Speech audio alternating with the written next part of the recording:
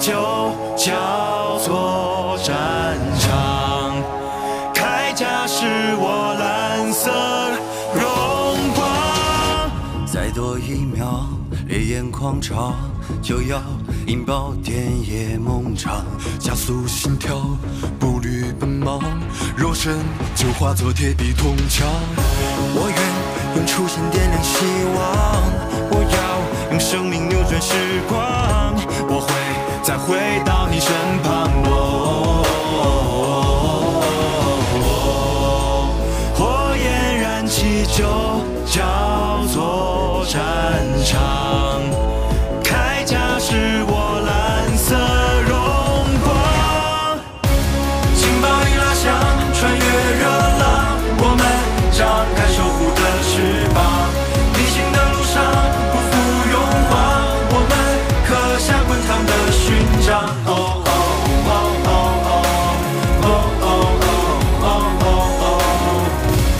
青春一怒放，今生不忘，我们带上滚烫的勋章。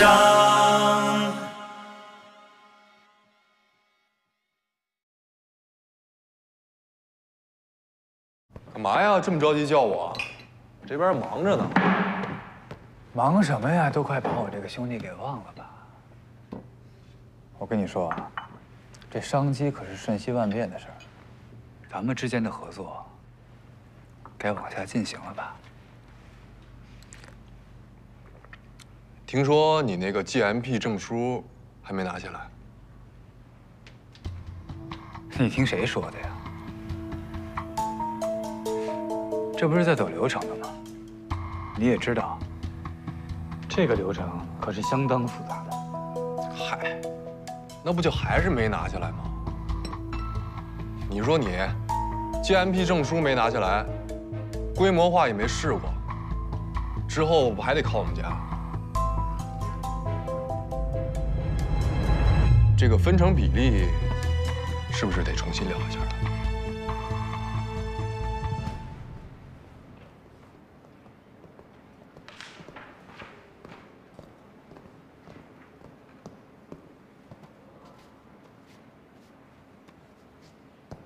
报告，进。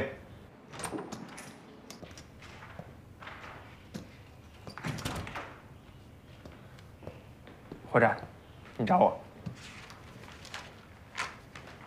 站里啊，准备提你做站长助理，等你考完消防救援学院毕业回来，就可以正式成为副站长。啥？让我当站长助理？怎么了？还不满意啊？严哥，说呀，为啥是我呀？为什么是你？因为你在我们站的救援次数和其中表现，都是名列前茅的，不是你是谁啊？我这不是远近闻名的东山第一怂吗？这咋是我的？你小子啊，嘴上总是吵着又苦又累，但哪次救援你落下了？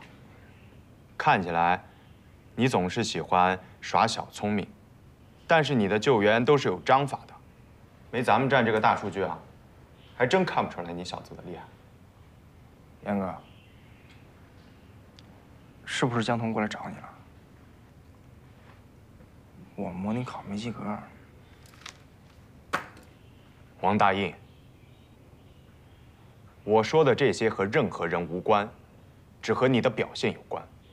我们站需要的是能将实践和理论相结合的指挥员，而你在实践中就表现得非常好。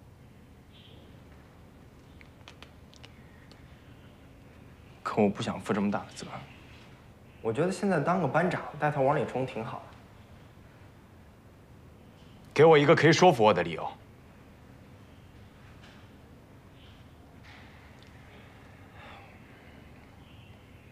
我知道不想当将军的士兵，他肯定不是一个好士兵，而且我也不算是个好士兵。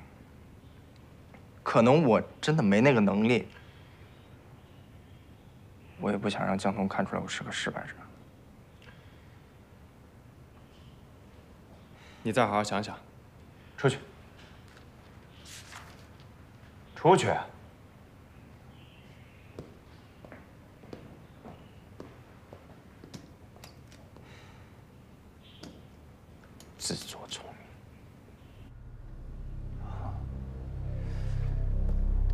原来在这儿等着我呢，是个干大事的料。行，那我听你说说，怎么分才合适啊？多分我1成，马上走合同。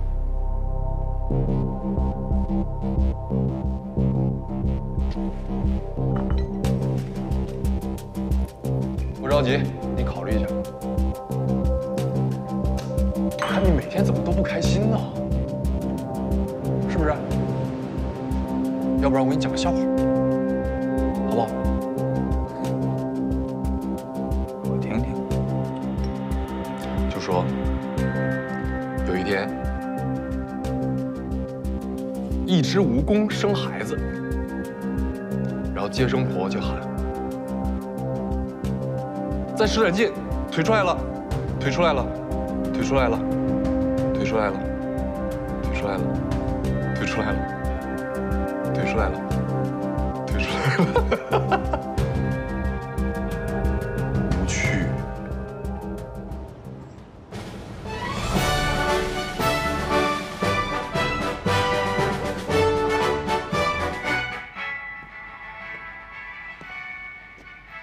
去吧，他在里面等你。答应。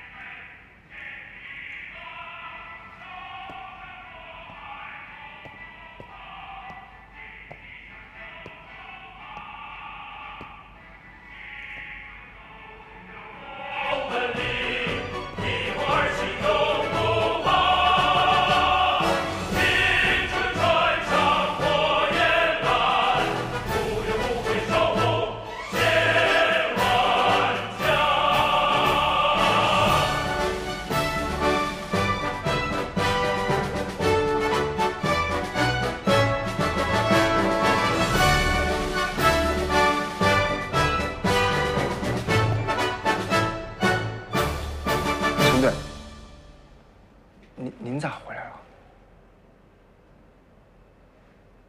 我这儿准备了2个故事，想听吗？想听。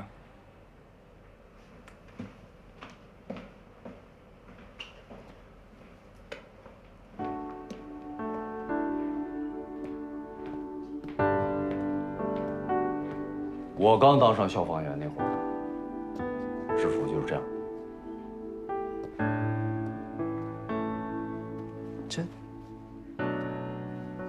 我有个兄弟叫郑重，大学毕业参军，跟我一起分到了消防。98年抗洪，我们都在一线。那时候真是用自己的身体当沙包，硬生生的往上顶了。那次，我记得是一个老乡落水了，郑重为了救这个老乡，奋不顾身地扑入到了洪水之中去。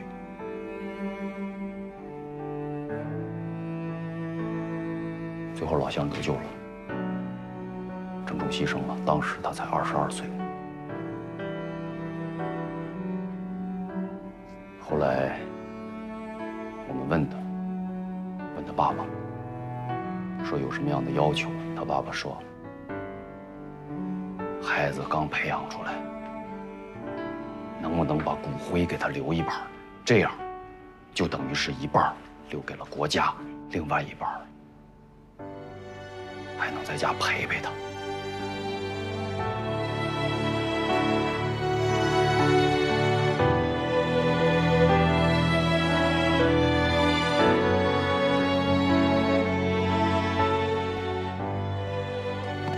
这个你见过吗？老式的空呼。我现在一见到他，我就想起我的老队长霍青松同志。那次是化工厂爆炸，霍队长为了救一个正在旁边玩误入其中的孩子牺牲了。后来我们才知道，火队长为了保住孩子，把生的希望让给了小女孩，结果自己的体内呼入了大量的烟气，没出来。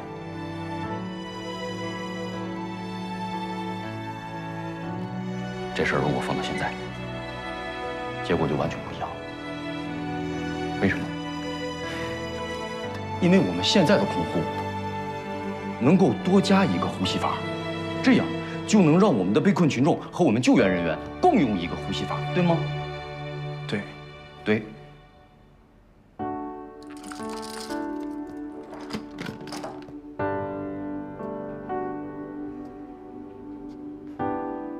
这儿，这一间陈列室有我的队长，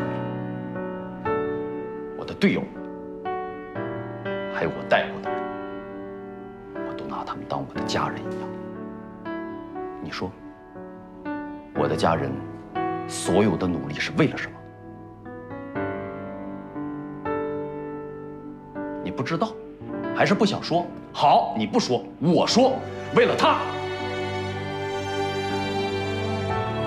你认识他吗？认识。你根本就不认识。你好好看看他。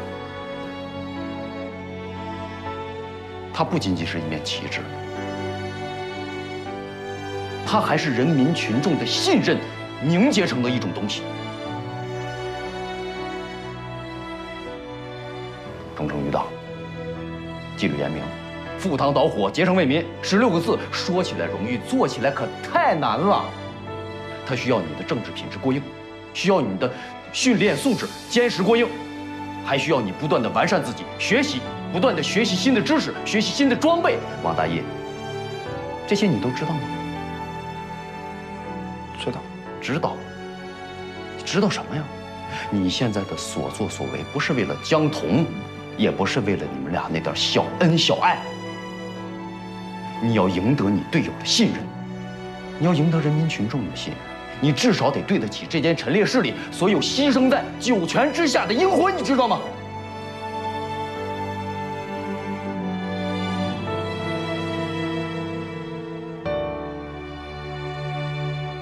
你要么就像男人一样去战斗，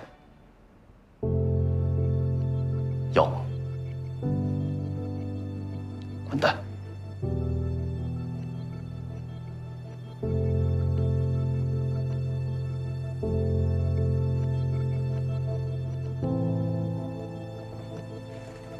回来！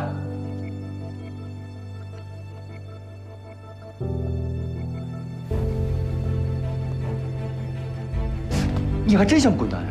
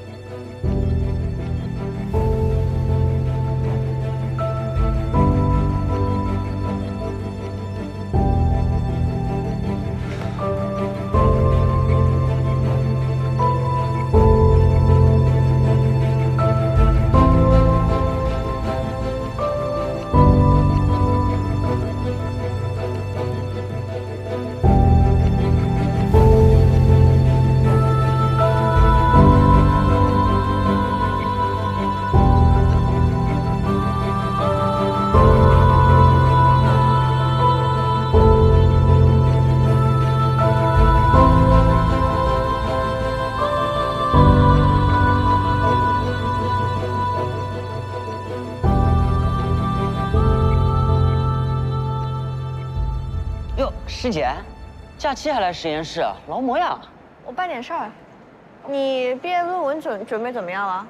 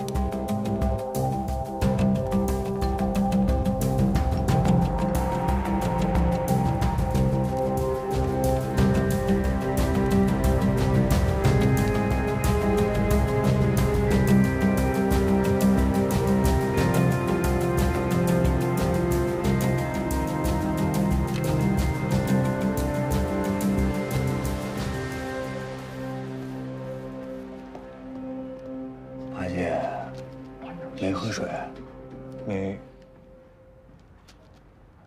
可以呀，不走神了。太走心了，整整3个小时啊，一动不动，比我健身还狠。你在健身房确实一动不动。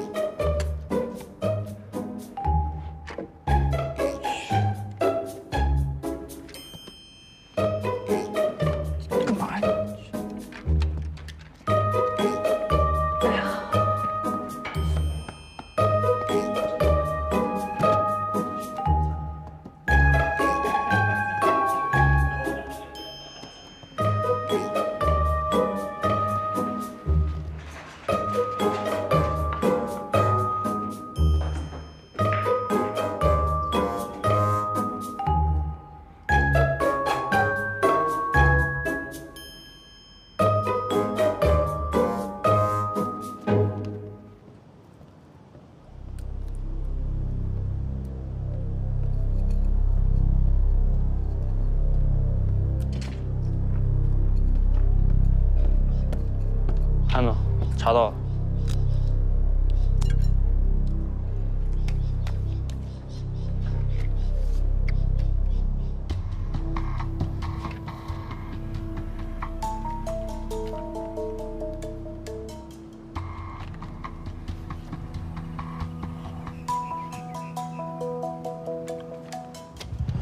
去，把人给我提过来。是。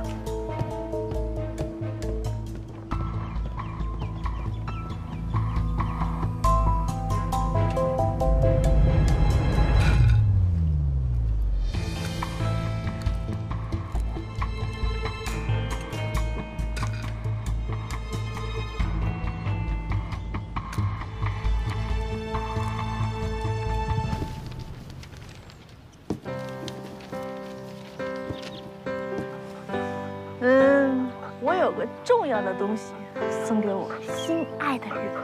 哎呦，巧了，我也是。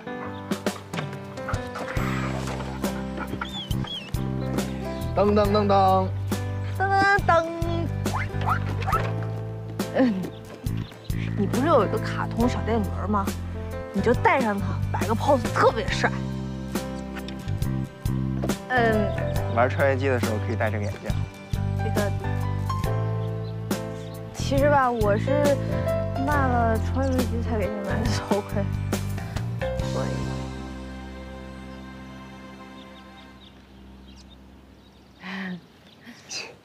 其实我也把我小电轮卖了，给你买的眼镜。真的？啊。咱俩是猪吧？所以咱俩才能在一起，是不是？那你喜欢的。 我也喜欢，哎，我特别喜欢我跟你在消防站的生活。你看吧，出来野个餐，摆得整整齐齐。但是我爸一直想让我当大队士，说是一个女孩也方美，也能发挥最大的作用。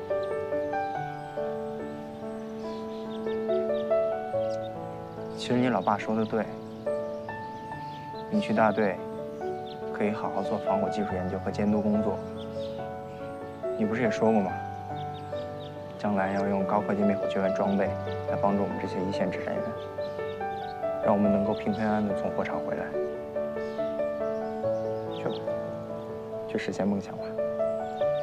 无论我考不考得上，我都会为了你，向着我们的未来冲。 这次该换我保护你了，保护你所有的倔强。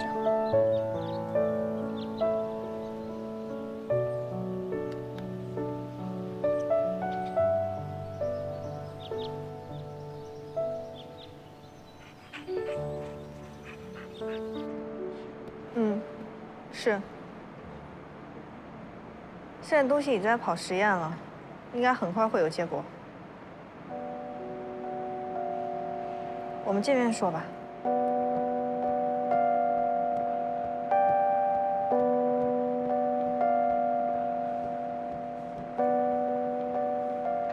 大家好，我手上是一份质检报告，上面显示甲醛含量严重超标。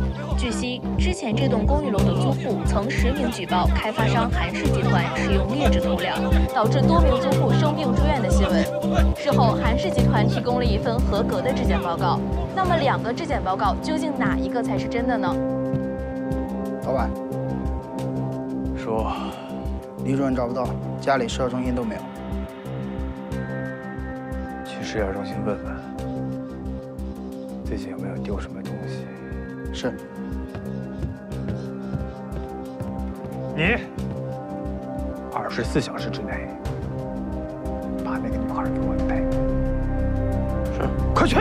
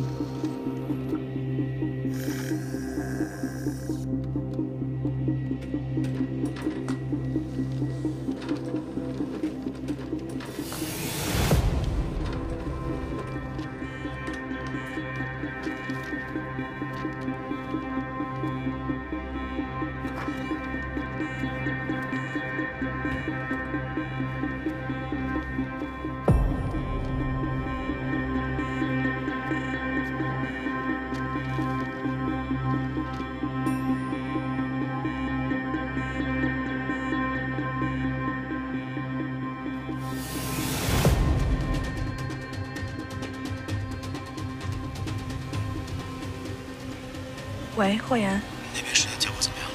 你先过来找我一趟吧。好。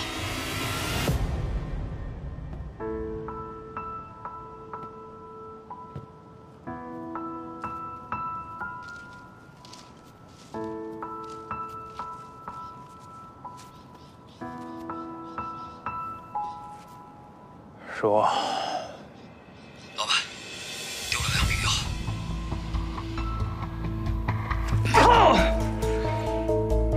这是你逼我的。实验结果已经出来了，证据已经实锤。你拿着它去报警，韩佩跑不掉的。好，等我回来，注意安全。我等你回来。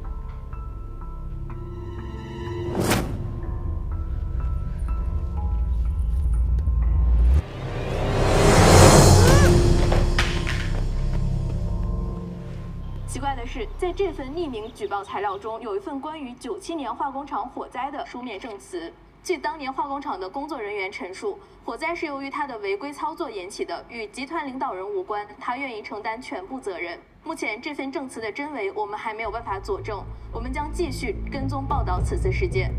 贼喊捉贼，调虎离山，这是韩氏企业的惯用把戏。这样一来，跟他合作的人都会有所警惕，甚至还会帮助他逃跑。只要他一跑了，其他的人也就都安全了。不过，这应该还不是韩佩最大的问题。相信我，会员。无论韩佩耍什么花样，我们都会把他抓回来。辛苦了，老王，我们保持连线。应该的。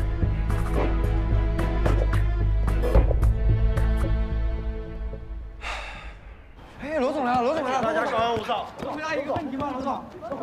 各位记者朋友，请大家安静一下。罗总，为什么不让罗董事长接受我们的采访呢？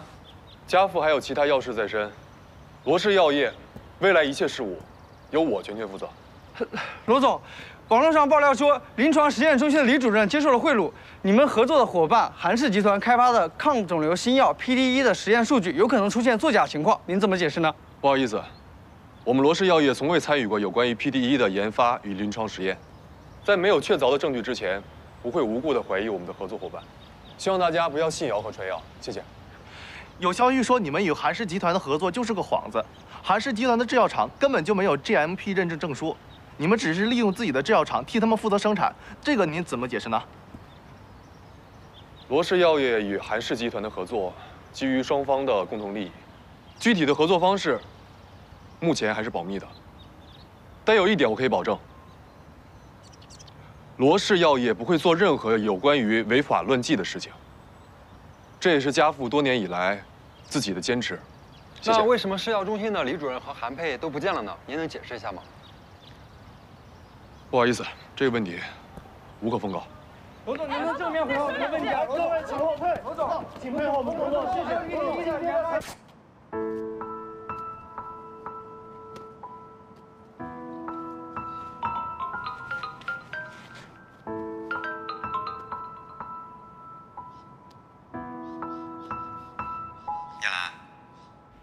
你那边怎么样了？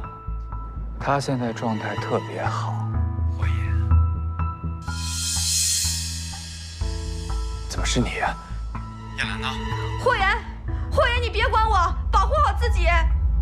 嘘。燕兰，你在哪？你怎么样了？你别担心啊，我只是接他过来做客而已。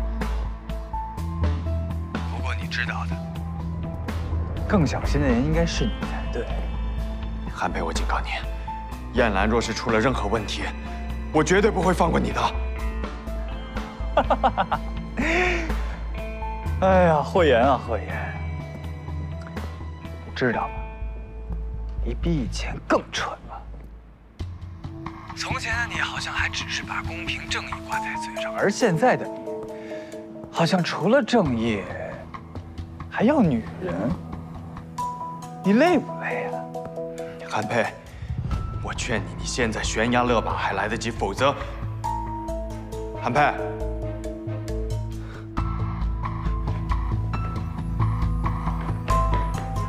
燕兰被抓了，是韩佩。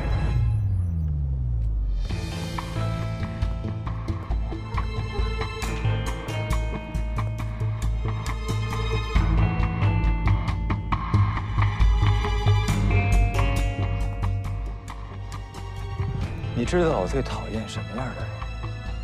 虚伪的人。那些成天把公平、把正义挂在嘴上的人，都是最虚伪的。而你爱的慧妍，刚好就是这样的。哎呀，我真是想不明白，你怎么会爱上这样一个男人？你凭什么说慧妍虚伪？他可以不顾自己的性命跑到火场去救一个陌生的人，你能做到吗？你自己心里阴暗，不要把所有人都想得跟你一样。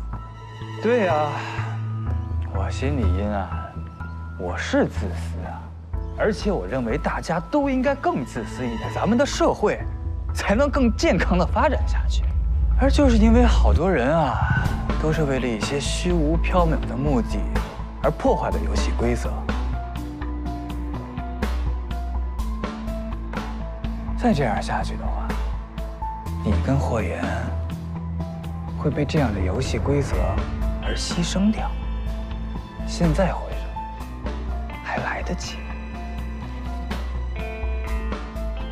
该回头的人是你。你看你，平常人模人样，其实私底下做那些卑鄙下流的事情，我真是觉得恶心。男人的世界，你不懂。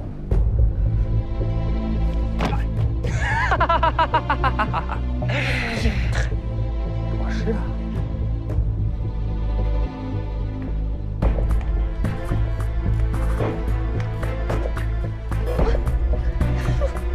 救命！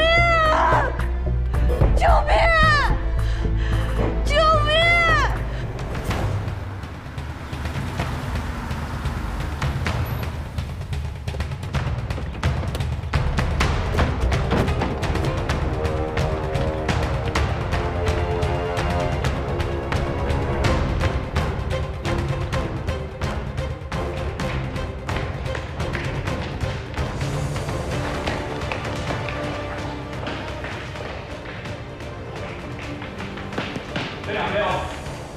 报告，没有发现韩冰的踪迹。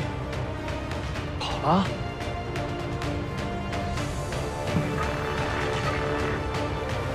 慧妍，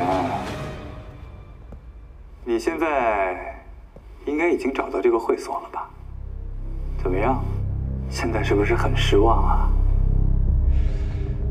你心爱的女人在我手里，而你却束手无策，真遗憾啊！没办法看到你现在的这副表情。不过没关系，我还给你留了机会找到我，我也给自己留了机会弥补这个遗憾。你现在脚下的这个会所，是我最满意的作品，没有之一。在设计之初的时候，我就特意留了个秘密通道，这也是为什么这么多人投诉我，想搞垮我，而警察最终也找不到任何证据的原因。而这也是为什么那么多有权有势的人喜欢这里玩的原因。而现在游戏已经开始了，只要你能找到那个秘密通道，就能找到我，找到叶兰。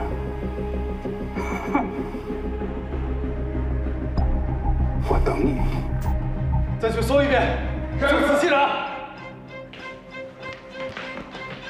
会长，你放心，他的2个手下已经落网了，我们马上回去审讯。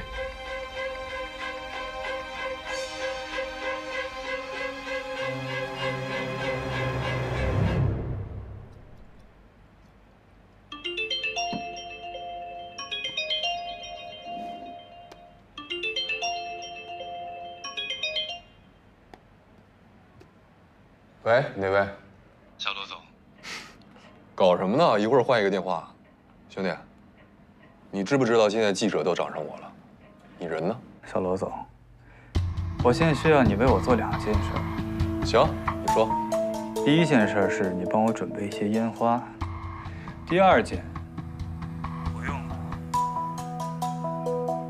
因为第2件事刚刚燕兰已经帮你做了。说什么？燕兰在你手上。韩梅，你给我听着，我做出什么事儿我可不敢确定，我要确保燕兰是安全的。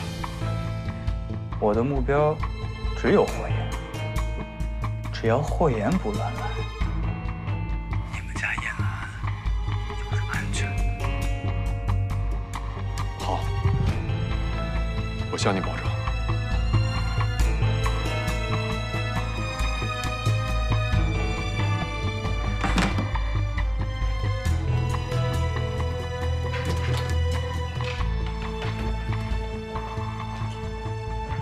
什么情况啊？电话里不能说。现在韩佩已经怀疑我了，我担心电话被监听。燕兰已经被韩佩抓走了。我知道，我最担心的也是她的安全。这样，我们分头行动，有任何情况知会一下对方。好，保持联系。警方有线索也会通知我们。慧妍，注意安全。你也是。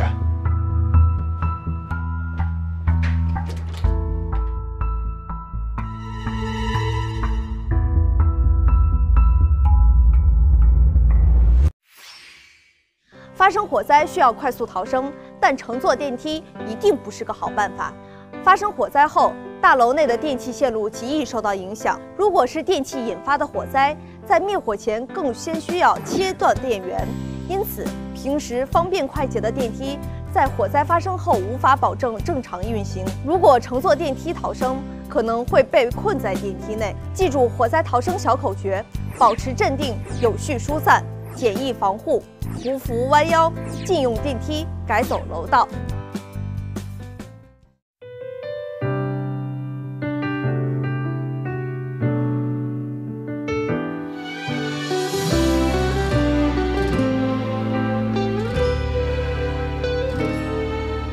你笑着，风里满了甜蜜，看到你，心就忽然沉溺。雨夜里堆积着关于你的交集，浮小间，心意都交给朝阳如数深情。你哭过，让心情都担心。抱着你，把喧闹都屏蔽。遇见你，云开了，月亮呢喃秘密。这秘密的谜底是我们对视着，所因爱意。穿过了你的心，再去牵你的手。穿过了很多夜，才懂光不会走。你在就会知道，张开的怀抱随时等着我，就像